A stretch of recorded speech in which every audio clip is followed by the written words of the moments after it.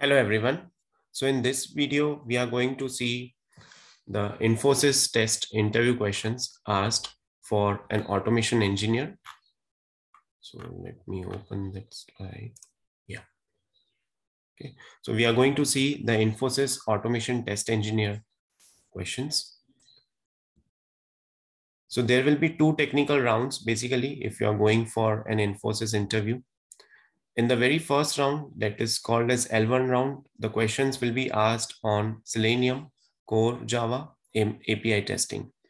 And in the second round, they might ask you the questions on projects, OOPS concepts, how you have implemented those OOPS concepts in the projects, right? Like they might ask you, how will you implement inheritance? How have you implemented abstraction? Or can you show your code? So it's a virtual interview. So most probably you can share your screen and you can showcase your code, how you have implemented polymorphism, abstraction, and all those OOPS concepts in the Selenium automation framework. Okay. Then how will you validate a particular API? So let's say if there are various methods like post, what is the actual method of that API? So if it's in post, so after posting those things, so what value you are getting? Are you getting 200 okay response or not? Or are you getting 401, 404 response? The different error codes. So these kind of questions will be asked in the second round. Okay, so roles and responsibility and explain about your project. This was common. Now let's see the Selenium kind of questions that can be asked. Now, how will you confirm which user is logged in? Okay, so they might give you some web application. So let's take any web application, like let's say if it's an e-commerce website, Amazon.com or Flipkart.com. So generally we see at the right side of the top of the page, you can see the profile over there, or you can see the name over there. So you can automate it by using get text method over there.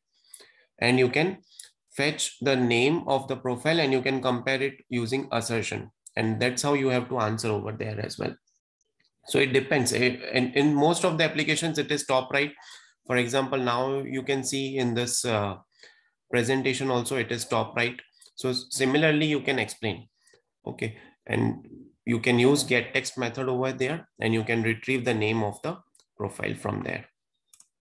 Next is, what is the difference between implicit wait and explicit wait? Now, this is one of the difference.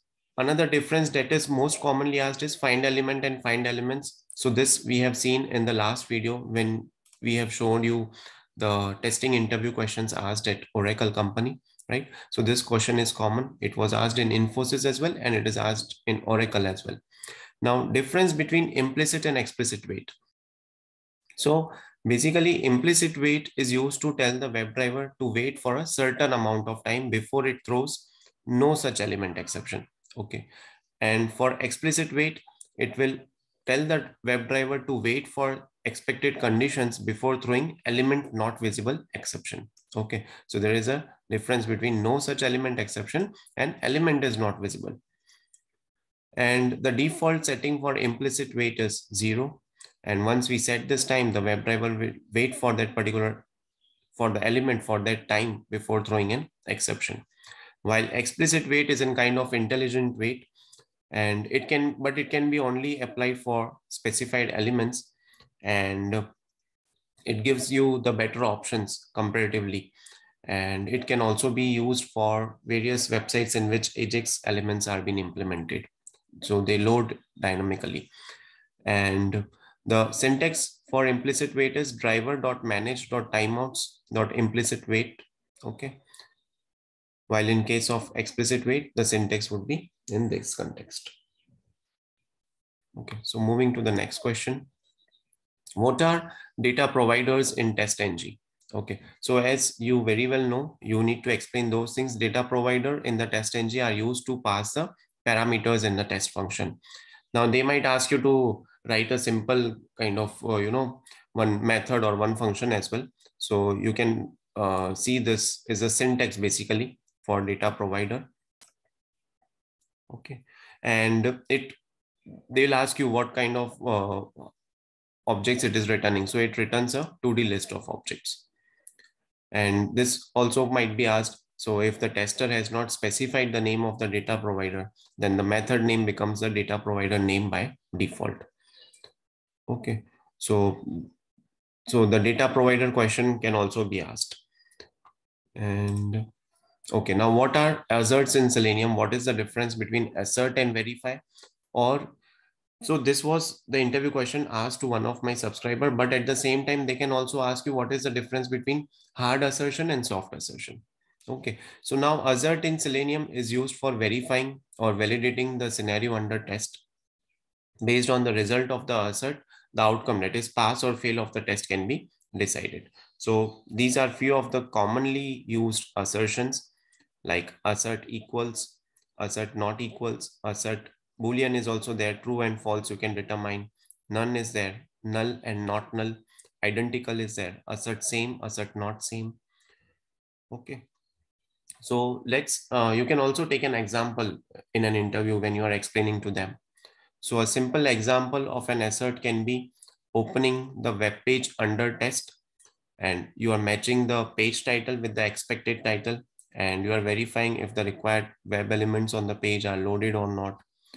So in case if the page URL is incorrect, or a window title is, or the page title is incorrect, if it does not matches with the expected thing, then the search will be through, and since the test scenarios will definitely fail. So assertions are nothing but a kind of checkpoints over here. You can explain.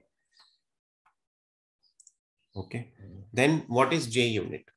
What is the difference between JUnit and TestNG? Okay. Then you can also be asked, how do you handle exception? So how do you handle exception? So basically we have try catch. That is one of the simplest method of handling exceptions. Whichever code you feel is can give you an exception at the time of execution of the automation.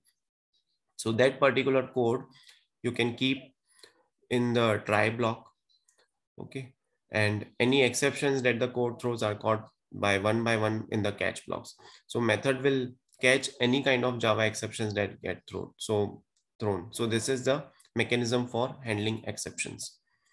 Okay. Apart from this, one more question that I forgot to put in the slide was, let's say if there are 3 checkboxes in the web page, how will you make sure that when you click or when you perform action, it clicks on the second checkbox only? So there was the website that was given for automation interview, and there were 3 checkboxes, and my subscriber was asked to click on the second checkbox only. So one has to be very much clear with the XPath, and over there you can get the number of elements checkboxes over there, and you can run the for loop, and if the counter is 2, or if the counter is like in the second checkbox, so you have to perform the click, else terminate that particular code or end that block.